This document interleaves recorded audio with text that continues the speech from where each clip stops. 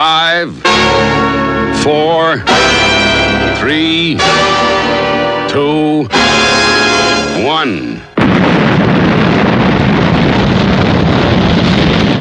Thunderbirds are go.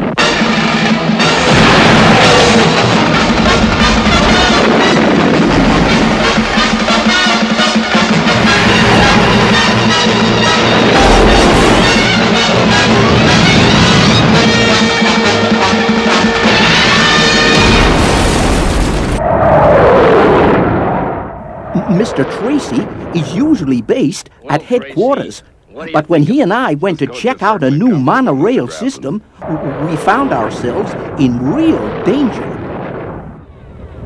Tracy, something's gone wrong. We're heading for trouble. And I mean trouble. The train hadn't been properly tested. We were running at full speed with no driver and no brakes. I'm gonna call the boys. It's too late. I realize that. But if you fail, we might need help after the crash. If we survive, how are you gonna call them without Grafton knowing that we're international rescue? Leave it to me. Say, Grafton, I wonder... What, Tracy? Have you thought of something? I don't know. Have you heard of international rescue? Sure I have. But no one knows who runs the outfit. Where do they come from? I can't say. But I believe to call them, you just send out a radio message. Yeah, I heard that. Somehow they pick it up. Come on! Keep at it, Brains. You're still our only hope. Somehow, I managed to work out a way of forcing the brakes into action. We're approaching a bend. You've got to stop this thing. All right. This is our last chance.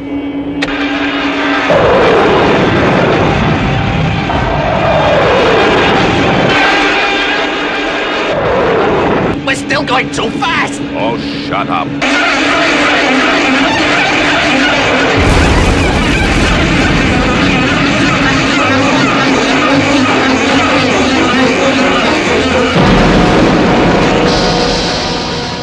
Wow!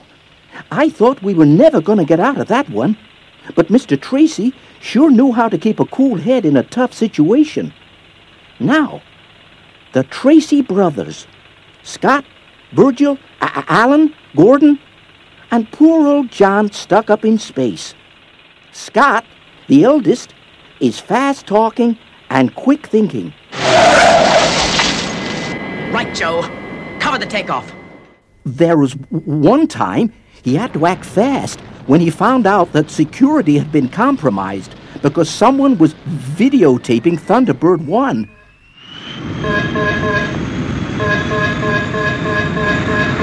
The automatic camera detector. Someone's photographing the ship.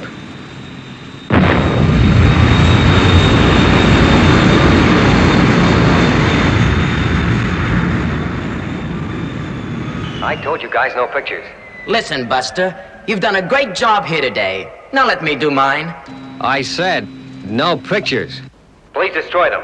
If you think I do that, you're crazy.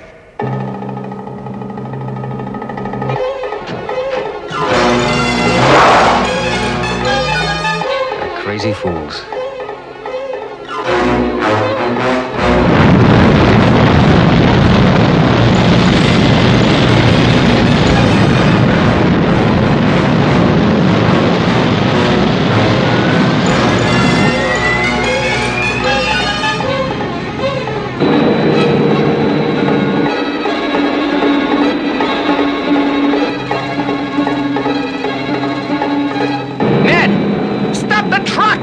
No deal, Joe.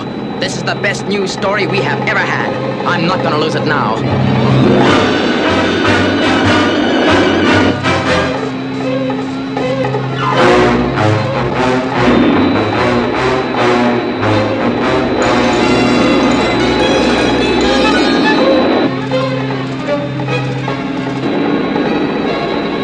What's going on? I've electromagnetically wiped the videotape, Cook. The entire recording is blank. I'm sorry about this, but we must protect ourselves. So long.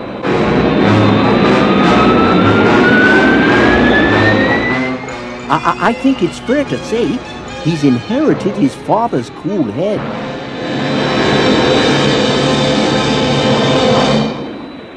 He's just bluffing.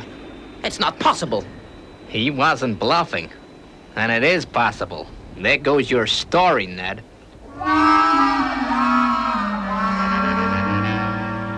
But if you're thinking Scott takes himself too seriously, then I'd say you'd be wrong. There was one occasion when 2 kids he'd rescued played a joke on him, but he took it all in good part.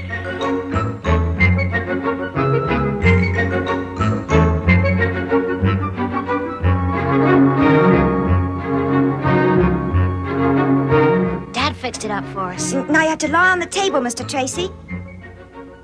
Oh, well, I'll try anything once.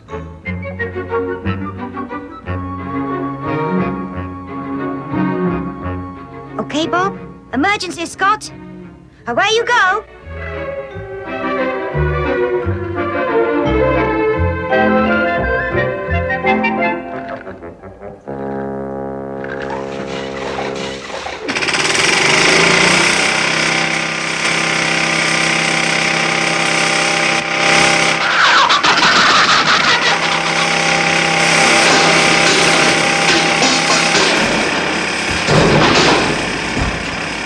Gee, Mr. Scott, we're sorry. I guess you're too heavy for our emergency exit. The things I do for international rescue. Virgil is the fearless one. He'll try anything if there's a chance of saving other people's lives. When we had to stop an out-of-control satellite hitting a major oil refinery, he even managed to force it off course using Thunderbird 2 as a lever. You've done it, Virgil. Oh, okay, level out. Things nearly went badly wrong. The satellite became magnetically sealed to Thunderbird 2 and seemed to be dragging us down with it. In the end, we just managed to miss the refinery and deflect the satellite into the desert.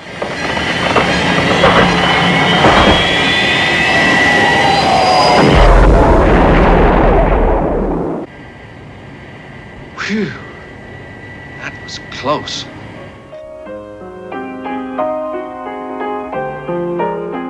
Not many people know that Virgil is also a gifted pianist.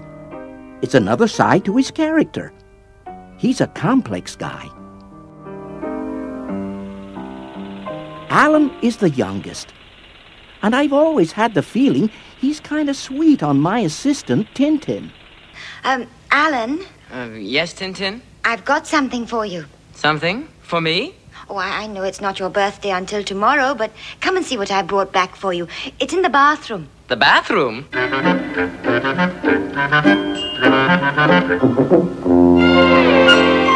Hey, what do you suppose Tintin wants to show Alan in the bathroom?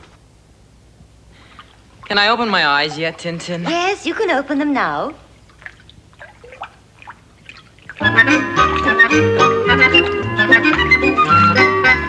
You always said how nice it would be to have a pet.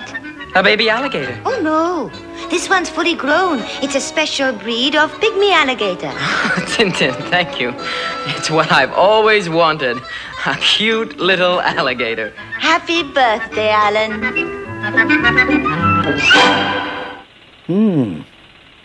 See what I mean? Okay, this is kind of embarrassing. I suppose we should talk about me. I was orphaned as a child and then adopted at the age of 12 by a Cambridge professor. Then I met Mr. Tracy, and he asked me to help him accomplish his plans for international rescue, and I was delighted to accept his offer. I've got to admit, I just love machines. Even when I'm not working, my relaxation is designing new ways to improve my robot. Bremen.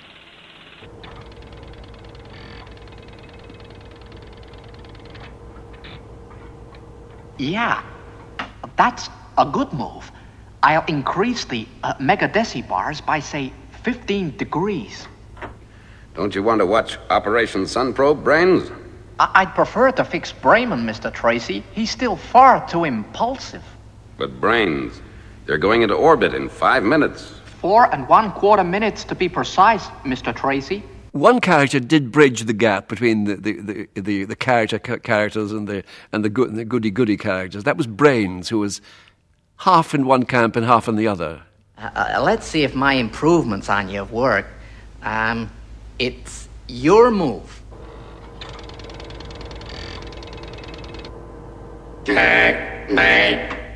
I don't believe it.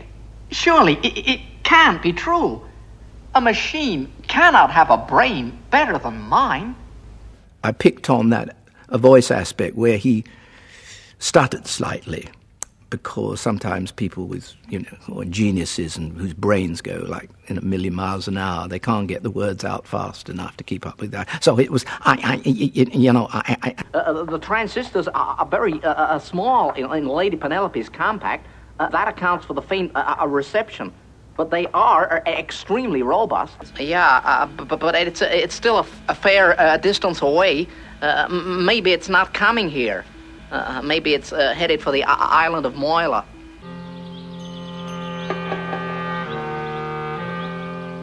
Kirano, my half-brother, you will help me. Kirano!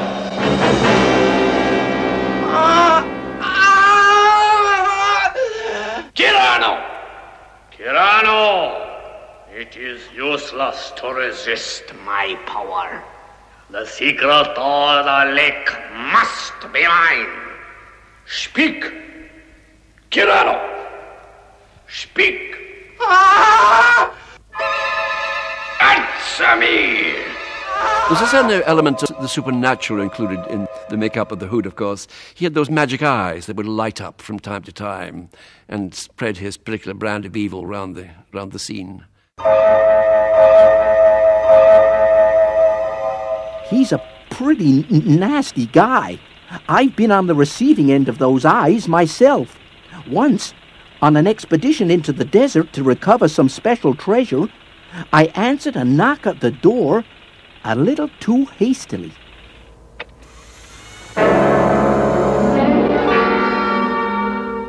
Who are you?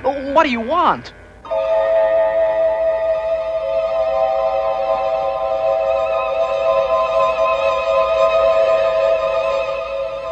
Who are you?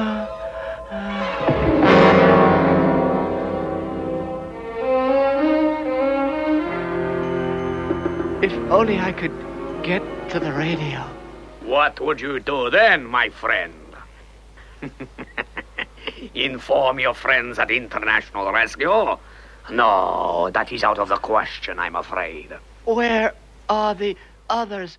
He buried me in the sand, and I'd have been a goner if Scott hadn't arrived to get me out.